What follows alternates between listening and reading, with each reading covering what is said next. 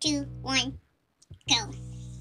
And welcome back to my talk show. Today we will be talking about the Funko Pop, the man with the knife.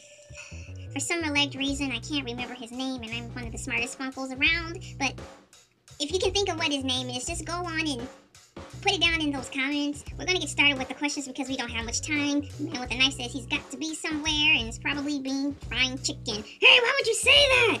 Okay, we're going to start with the questions. Who are you, and how did you even get here in the first place?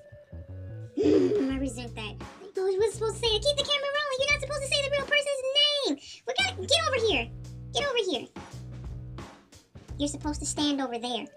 Oh, stand where I want to stand. Oh, look, we need you to stand. Is this camera on? Is this camera on? No, it's not on. Okay, I need you to stand back over here because that's where the marker is. Okay, don't mess this up. We're all ready to go home. You're supposed to be there cooking for us anyways. I don't know why you get a special debut on this TV show. If anything, it should be Batman who's doing this. I like to say I'm efficient. I'm self-efficient. I'm so self-efficient. Everyone needs me. It's like I'm their maid now. I'm the man with the utility knife. It's not a Rambo knife. I've been reading the Instagram messages and people are commenting and saying I'm walking around with a Rambo knife. Well, it kind of sort of is. I found it off on eBay. But besides the fact I'm efficient, I'm self-efficient, and I didn't come into this Funko Pop Adoption House to do everything for everybody. I'm frying chicken, and when I'm supposed to be hanging out with the guys on Guys Night Out, everybody knows about Guys Night Out, and I'm never invited. Oh, I'm invited, all right. Yeah, you're invited. You're invited to fry the chicken. Everyone knows that. And he fries good chicken, too. Good chicken wings, chicken legs. I know, but I'm not your maid. That's what the ladies are there for. I cook, I clean, and no one wants to help me. I'm thinking about leaving. Hey, guys, look. Can you please donate a Colonel Sanders Funko to our home? Okay, look, I'm tired of frying the chicken, but if we got Colonel Sanders over, he could do everything. And another thing, I have a question. Do we have time for one more question?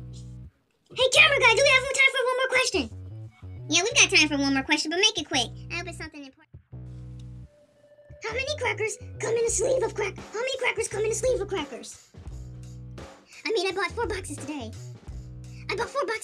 So there's gotta be like 4,000 crackers, right? Somebody tell me, how many crackers come in a sleeve of crackers? I just bought 4 boxes of crackers. It's gotta be 4,000. I'm having a party and I need to know. This is terrible. I just can't take it anymore. I'm tired of going grocery shopping. I'm tired of frying chicken, and I just want to hang out with the guys on Fridays. Somebody please donate a KFC Colonel Sanders Funko to our show so I don't have to fry chicken anymore. I just want to get out of here. Well, there you have it. He allegedly told us everything that was on his mind, and I really thought he was going to have a real heart-to-heart with us, like where he comes from and why in the heck he ended up on that island anyways. How did you end up on the island? I don't want to talk about it, okay? It's stressful. I don't want to talk about it. Hey, get that camera out of my face. Don't tell me how to do my job, bro. Okay, I'm getting paid here. I'm a camera person. You're the idiot